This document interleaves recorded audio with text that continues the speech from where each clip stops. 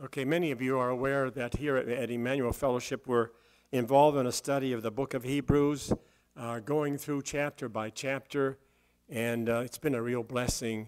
And so tonight we're on chapter 5 of the book, and we have Brother Shane Nichols to give us this teaching tonight. Brother Shane, come and bless your people.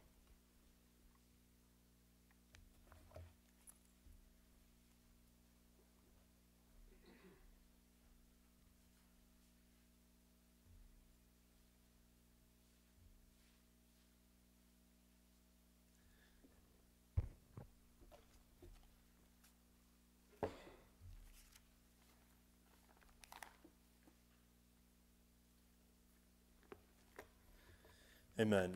Let's just go to the Lord in prayer.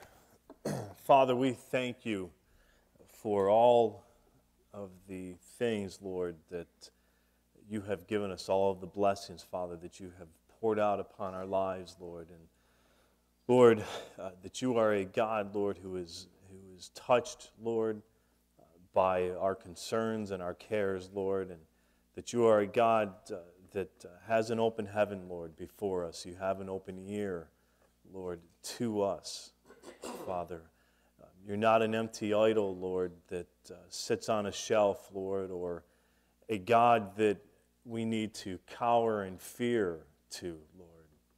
But, Lord, that you are a God that has open arms before us, Lord, and you extend arms of love, Lord, and grace and passion, Lord, towards your people, Lord, and towards your creation. And Father, we would just pray that as we go to your word this evening, Father, that there would be an impartation, Lord, in our perspective, Father, of who you are, Lord, that we would have a little bit deeper of a glimpse, Lord, into the person of you, Lord, and what you represent, Father.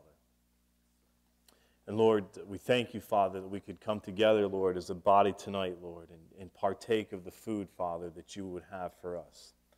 In Jesus' name we pray. Amen. If we could go to Hebrews chapter 5.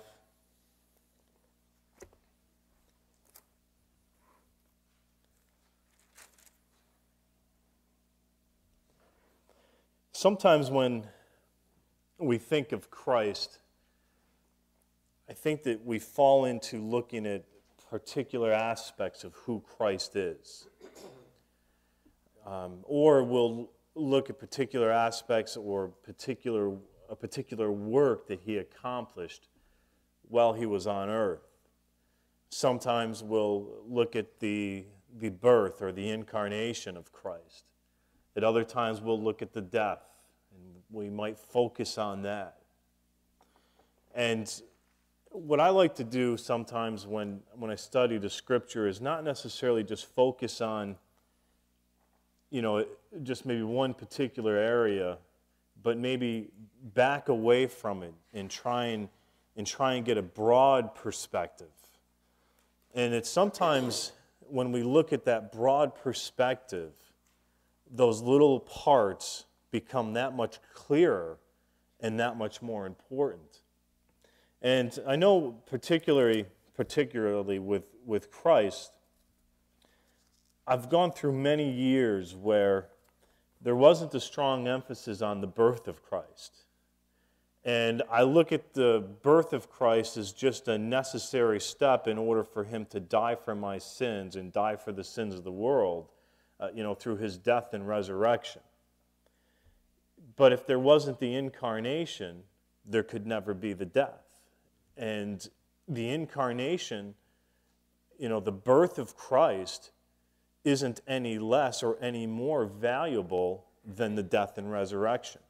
But sometimes we tend in our walk and in our perspective to maybe just focus on one particular angle.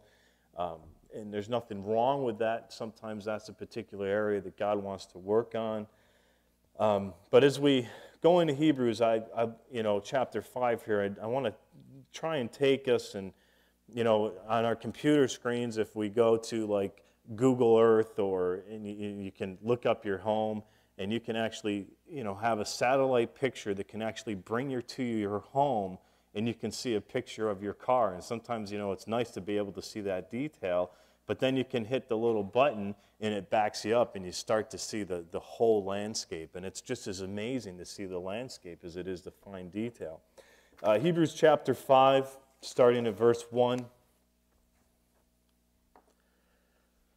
For every high priest taken from among men is ordained for men in things pertaining to God, that he may offer both gifts and sacrifices for sins, who can have compassion on the ignorant and on them that are out of the way, for that he himself also is compassed with infirmity. And by reason hereof he ought, as for the people, so also for himself, to offer for sins. Just stop there and just look at some of the things here that the author of Hebrews is bringing out.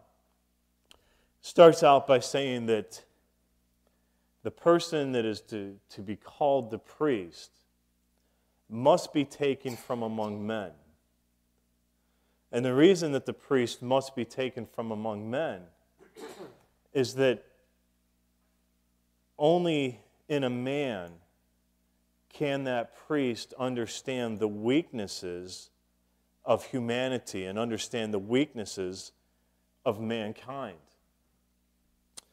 If there was a particular creature, whatever it would be, whatever your imagination could work up, that creature most likely couldn't understand the difficulties and the things that we have to endure as humans, because they're not created in the same way that we have been created. They're entirely different than us. And so the priest, who is the representative on earth, he's the go-between between humanity and God for other mankind, for the rest of humanity or the rest of the nation of Israel, however you want to view it this evening. That person must understand the position that we are in order to have compassion for us. So it's necessary that that person that goes before God has compassion on the people that he's representing. And you think about some of the different scriptures that we've read. We know about the Pharisees, we know about the Sadducees, and they had a religiosity about them where they didn't really have a care for the people. They were more concerned about what they could gain from the people. And that doesn't qualify as a proper or a right representative before the Lord as a person who stands in that gap, who offers up the sacrifices before the Lord, because that person's heart isn't truly for the rest of humanity. And one of the things that has always been a blessing to me is that when I've had a pastor or when I've had a spiritual father, that they wouldn't stand in judgment of me. If I go before a pastor or somebody who I esteem in the Lord, and there's any hint of the fact that they will stand in judgment of me and they'll condemn me, I'm not going to be as responsive to them as I would if I knew that they understood the struggles that I had and that they were ready and willing to wrap their hands of love and mercy around me. It's a lot easier to talk to somebody who's had the same struggles that you have had than to talk to somebody who hasn't had those struggles. If I had struggles with lying, well, I'm not going to go talk to somebody who's never had an issue with lying, because a lot of times a person that's never had an issue with lying isn't going to understand that weakness. So there's something that's within me that's going to think that you're really not going to understand, the issues. You're really not going to understand the struggles that I have. Now, that's not to say that just because one person, hasn't struggled, that they're not going to be open. But I think that you get the point that I'm trying to bring forth, that I want to know that when I'm going to you to seek help, that you're going to realize that you're a human as well and that you're susceptible to struggles as well. And going on to that, a priest isn't ordained for his own behalf. A priest is ordained for the behalf of mankind. It needs to be a position that is totally selfless. It's a position that's totally given to the agent that's being represented. An interesting commentary has this to say about the high priest. The high priest must also be a man of compassion, as this word for compassion in the Greek is actually metropathine, which underlies the phrase deal gently, implies this is the capacity to moderate one's feelings, to avoid the extremes of cold indifference and uncontrolled sadness. For an ordinary high priest of the Old Testament, this sympathy grew out of the awareness that he himself was subject to weakness, prone to failures of his own. Hence, in his sacrificial activities, he must make the necessary offerings for his own and the people's sins. So that when the priest would go before the Lord to make the sacrifices, he was acknowledging and he was making the representation for the whole group of Israel, not the people behind him, but from him and back, including himself. If we could go to Numbers chapter 14.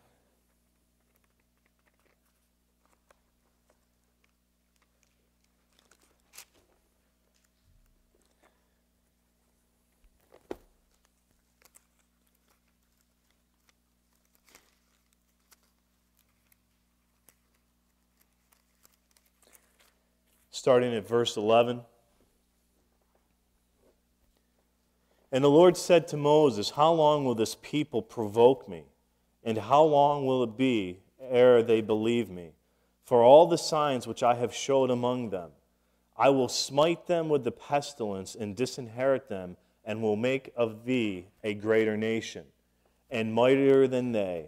And Moses said unto the Lord, then the Egyptians shall hear it, for thou broughtest up thy people in thy might from among them.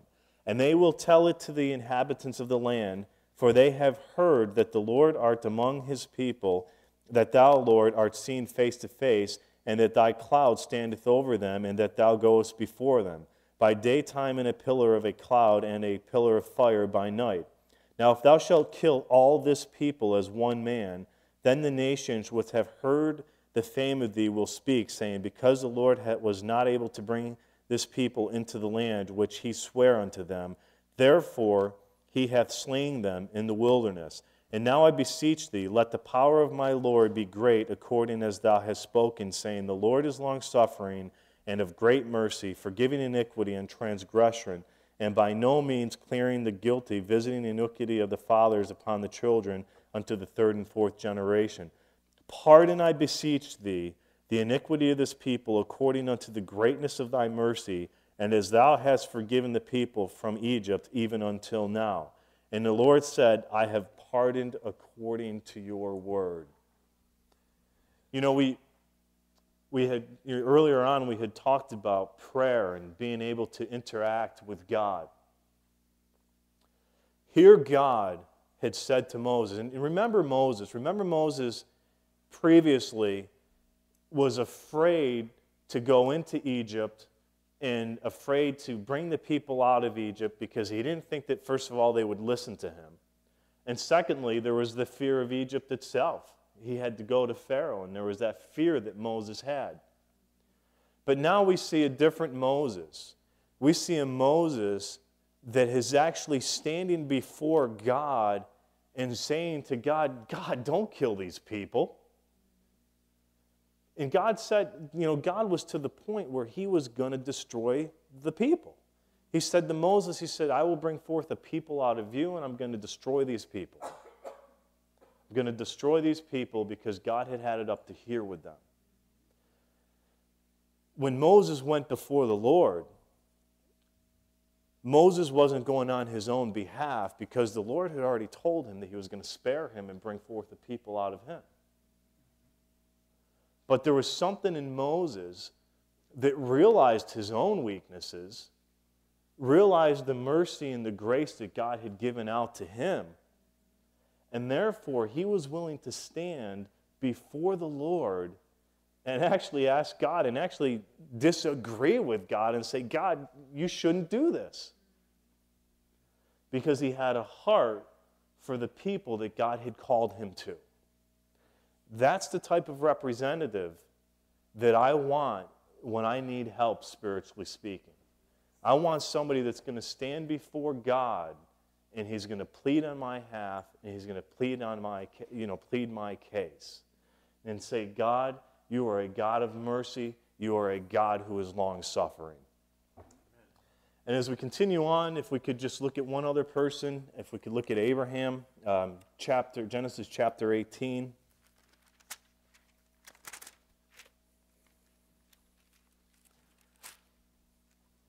Verse 23. And Abraham drew near and said, Wilt thou also destroy the righteous with the wicked? Peradventure there be 50 righteous within the city. Wilt thou also destroy and not spare the place for the 50 righteous that are therein? That be far from thee to do after this manner, to slay the righteous with the wicked, and that the righteous should be as the wicked, that be far from thee. Shall not the judge of all the earth do right? And the Lord said, If I find in Sodom 50 righteous within the city, then I will spare all the place for their sakes. I'm not going to continue reading because we know the story. God came down, he spoke to Abraham, and he said, I'm going to destroy Sodom and Gomorrah.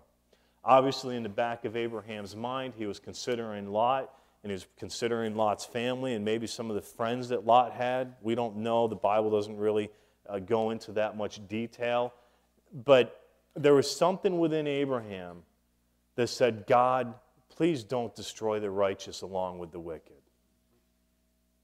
There was something that God had developed a relationship such with Abraham where Abraham actually had the very ear of God. Because God said, if there be 50 righteous, I will spare that city.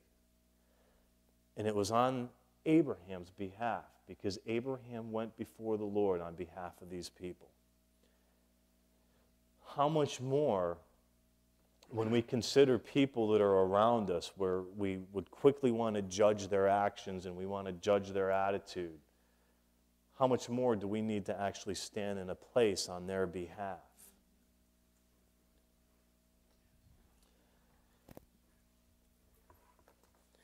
Another aspect that's brought out in Hebrews chapter 5 in these first few verses here, that a priest of the Lord is not chosen by man. The priest of the Lord is chosen by God.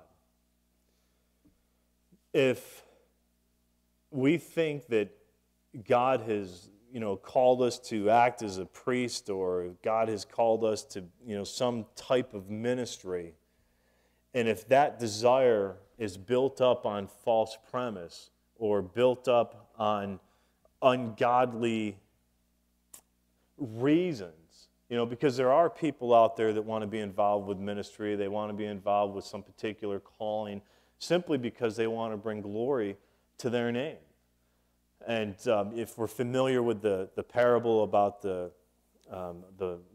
wheat and the tares and the different parables that Jesus talks about at the judgment at the end times, we know that there's people who felt that they would qualify for the kingdom of God, but they didn't, even though they have done, mighty acts in His name. What was the heart and what was the motivation that caused them to want to serve God? What was the motivation? Was the motivation out of love and out of a calling by God, did the ordination come from God, or was this something that was self-motivated and self-driven? In the Old Testament, if we don't have to go there, but if you want to write this down, if you're taking notes, it was Aaron's descendants who would become the priest of God. And if you could look that up, it's in Exodus chapter 28, verse 1. Continuing on in chapter 5, starting at verse 5, so also Christ glorified not himself to be made an high priest. But he that said unto him, Thou art my son, today I have begotten thee. As he said also in another place, Thou art a priest forever after the order of Melchizedek. Something I want to bring out here. Jesus was ordained by God. He wasn't chosen by man. We know that they were looking for an earthly king, and when he did not fulfill the Israelites' expectations of a worldly king and earthly king to destroy Rome and push Rome completely out of Israel, they became disenchanted with him, and they decided that he wasn't adequate to be their Messiah. But that wasn't the Messiah that God had ordained. Christ was called and chosen by God, not by man, not by Israel. But it says here that God actually spoke out and he said, Thou art my son, today have I begotten thee. Now, that's an important word, that word begotten. If I were to create a robot, that robot was created by me, but that robot wasn't begotten by me. That word begotten, what that brings out, it's something of God's own kind. It is the image, it is the person of God. My son is begotten of me and my wife. He is the image of us. Our children can be begotten of us. Christ can be begotten of God. But something that we create is not begotten of us, it's created by us. There's a difference there. And we, in our unsaved state, are created by God. We are not begotten of God. So when this passage of Scripture says that Christ was begotten, it speaks of something that was entirely different than who we are. Even though he was human, he was entirely different than us because he was begotten of God. If we could go to Psalms chapter 2, verse 7. It's a prophetic psalm of Christ.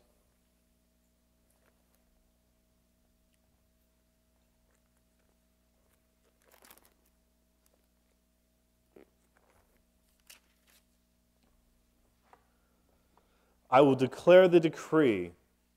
The Lord has said unto me, Thou art my son, this day have I begotten thee. Ask of me, and I shall give thee the heathen for thine inheritance, and the uttermost parts of the earth for thy possession.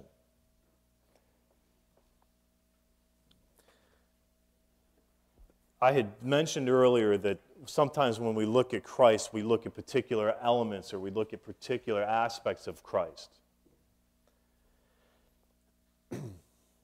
But when we look at Christ, if we could just back away and see him from the full perspective, we think of, his death and his resurrection, but it was actually his whole life that represents the work that he did. There isn't necessarily particular importance or emphasis on the death. There isn't necessarily particular importance or emphasis on the resurrection or on the birth. It was that whole, entire, complete work. Even though Christ was begotten of God, he had to become something entirely different than what he was before the incarnation. if you could take an animal, maybe if you have like a cow or a sheep or a wild horse, and you let it run free, it has all of this freedom. It has no boundaries. But in essence, when Christ became man, he was put into like a real tight-fitting box, if I could explain it that way. He became something entirely different than what he was when he was seated with the Father. So it's not just the death that was part of his suffering. It was actually the whole concept and the whole fact that he was incarnated, that he became something less than who he was on behalf of humanity, on the behalf of mankind. Just want to read an excerpt from C.S. Lewis's book, Mere Christianity. Speaking of this, it says, "We are not begotten by God, we are only made by him. In our natural state, we are not sons of God, only statues. We have not got spiritual life, only our biological life, which is presently going to run down and die.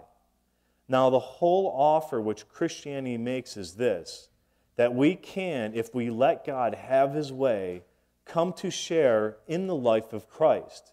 If we do, we shall then be sharing a life which was begotten, not made, which always has existed and always will exist." Because of the work that Christ did, the whole work,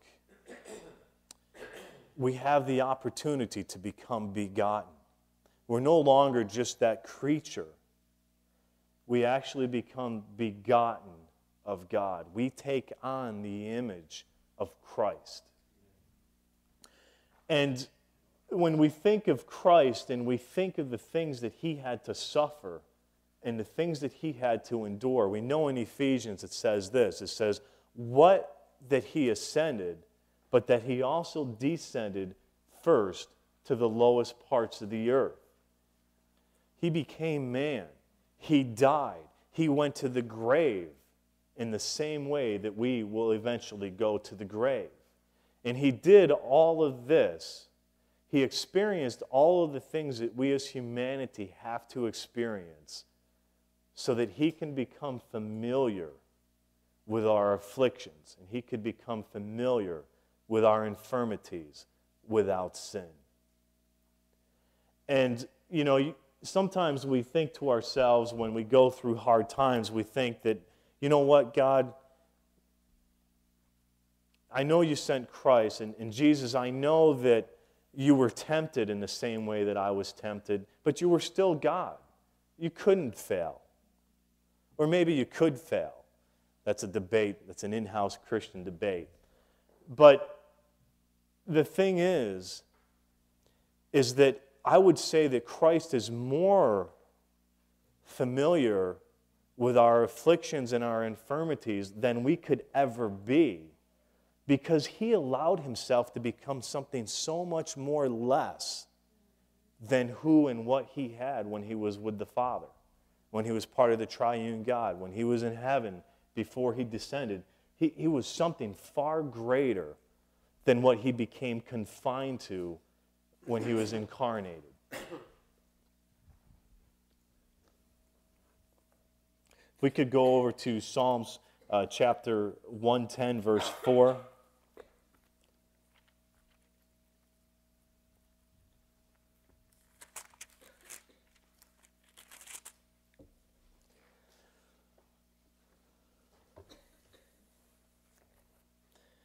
Just keep your finger there. I just want to continue reading. Verse 6 in Hebrews chapter 5. As he said also in another place, thou art a priest forever after the order of Melchizedek, who in the days of his flesh, when he had offered up prayers and supplications with strong crying and tears, unto him that was able to save him from death, and was heard, and that he feared. Jumping back over to Psalms 110, it's a prophetic verse of Christ as well, verse 4. The Lord has sworn and will not repent. Thou art a priest forever after the order of Melchizedek. And now I'm not going to get into Melchizedek a whole lot because we're going to go into more detail with that in a couple chapters. But a couple things that I wanted to bring out from verse 6 in Hebrews chapter 5, or verse 7. It says, who in the days of his flesh, when he had offered up prayers and supplications with strong crying and tears unto him that was able to save him from death, and was heard, and that he feared. When we consider these supplications and prayers, it's very easy for us to just go to the Garden of Gethsemane. And that's definitely part of the supplications and in the prayer. But it is actually more probable that it comes from the sacrifice and the crying out on the cross. It is the sacrifice that the Savior is actually providing for us, on behalf of us.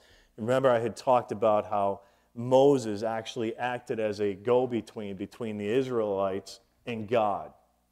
And then Abraham acted as a go-between, as an arbitrator between Sodom and Gomorrah and God. And he said, God, if there's 50 people in there, will you not spare the city? Psalms chapter 22, if we could turn there real quick.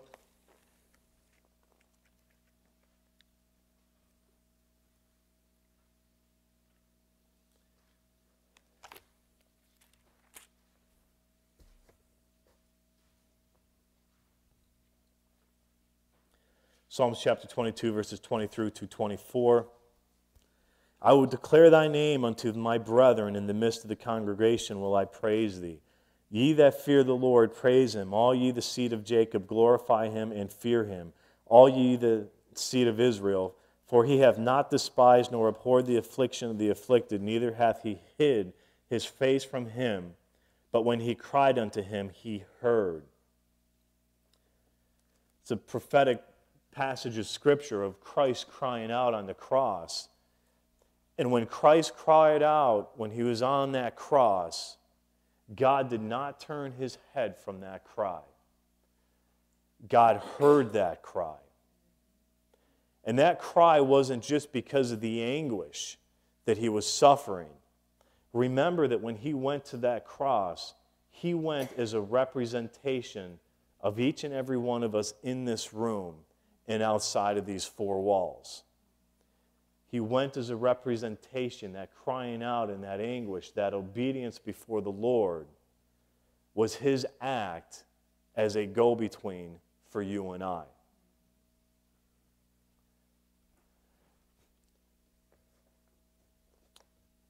And the honor and the blessing of that crying out is and was that God heard him. And that cry and that crying out and those supplications before the Lord got God's attention. Moses had a relationship where he was able to get God's attention on behalf of the people. Abraham had a relationship with God where he was able to get God's attention on the behalf of his people. Jesus had a relationship that was far better than Moses or Abraham could have ever have had. Jesus got the attention of our Heavenly Father with his life and his obedience. God that became man, that became familiar with our afflictions, he became familiar with our infirmities. Anything that you're struggling with, and anything that you're going through, and anything that you're enduring at this season in your life, Jesus is touched by that.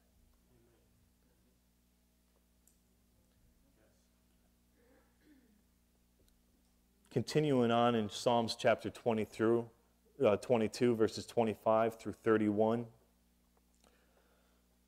My praise shall be of thee in the great congregation. I will pay my vows before them that fear him. The meek shall eat and be satisfied. They shall praise the Lord that seek him. Your heart shall live forever. All the ends of the world shall remember and turn unto the Lord, and all the kindreds and the nations shall worship before thee. For the kingdom is the Lord's, and he is the governor among the nations. All they that be fat upon earth shall eat and worship. All they that go down to the dust shall bow before him, and none can keep alive his own soul. A seed shall serve him. It shall be accounted to the Lord for a generation. They shall come and shall declare the righteousness unto a people that shall be born, that he hath done this. Christ is that seed. He is that representation. When he cried out on the cross to God, when he lived his life before God, he did it on behalf of you and me. He became something entirely different. He became something entirely compartmentalized. He didn't have it. He talked about like the wild horses in the Midwest that have that freedom to run and go wherever they want. Then you take that same horse and you put it in a horse trailer and you confine it to that horse trailer. When God became man, there was a constriction of who he was. He gave himself over to mankind to be destroyed by mankind. All so that he could intercede on our behalves. To become that great priest, to become that great high priest.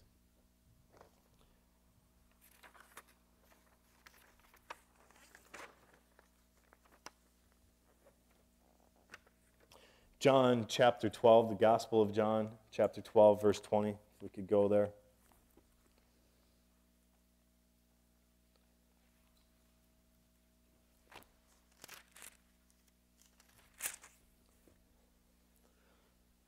Starting at verse 20.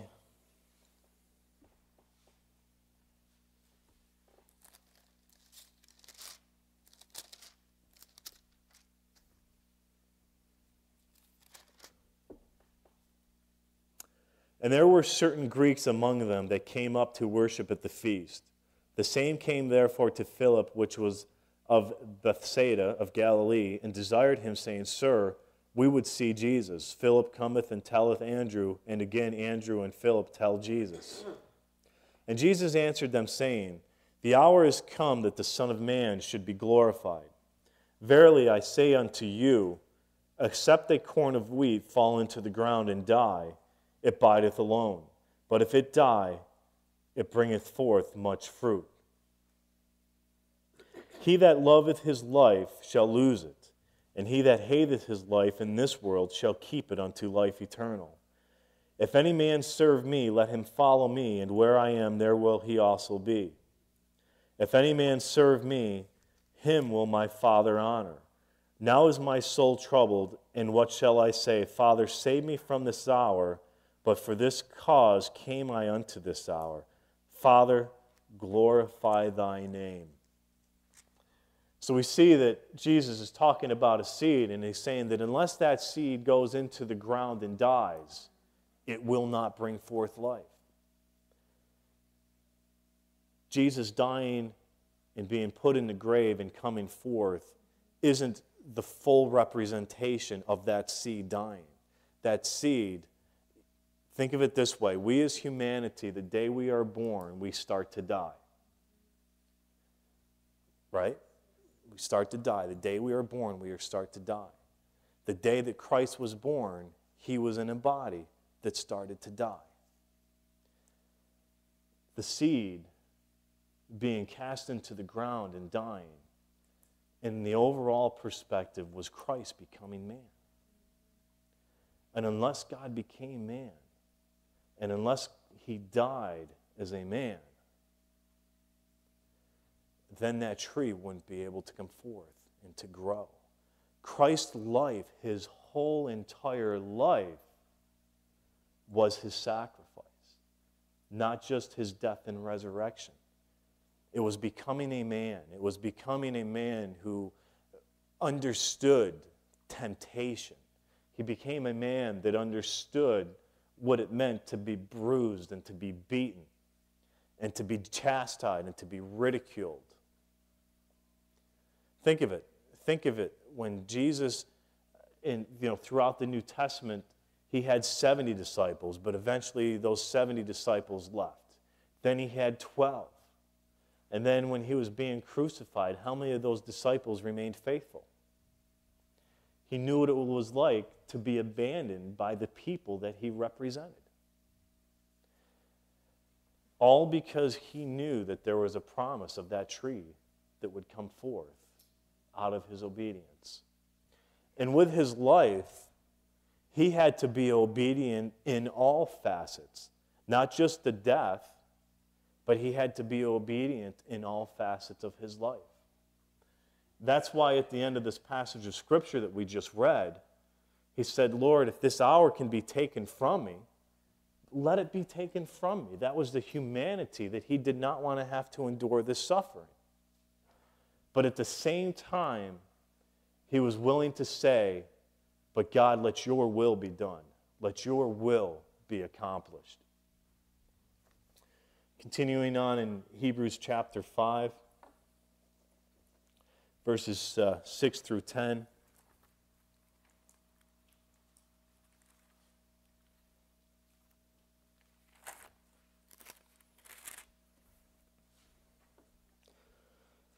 As he said also in another place, thou art a priest forever after the order of Melchizedek, who in the days of his flesh, when he had offered up prayers and supplications with strong crying and tears unto him that was able to save him from the death, and was heard and that he feared, though he were a son, yet learned he obedience by the things which he suffered.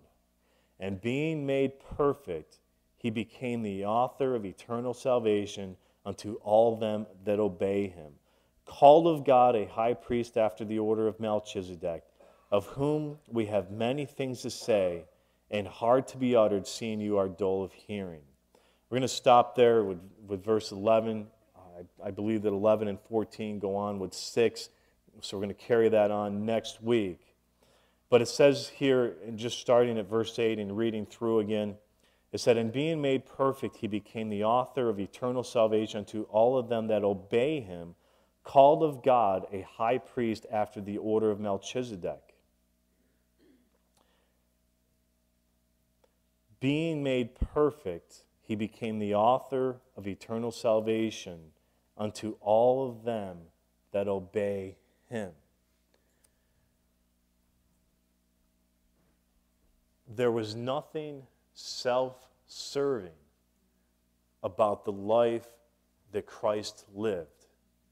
He had an agenda, and that was for all of them who would obey him, who that would follow his lead and would follow his example.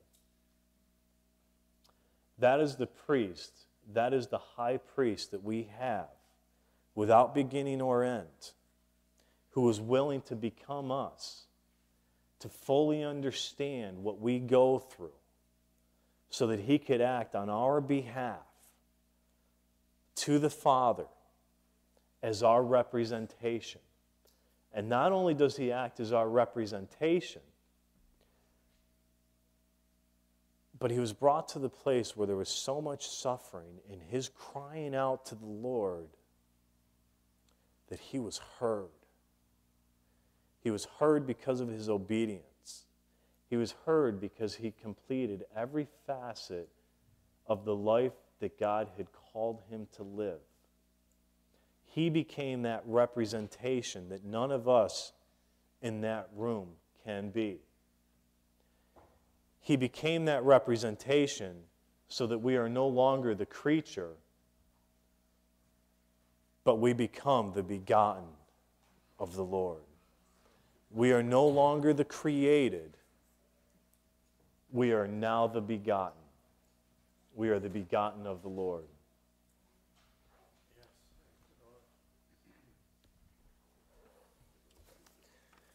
Go ahead and end there this evening. See a bunch of kids that are ready to go home. Just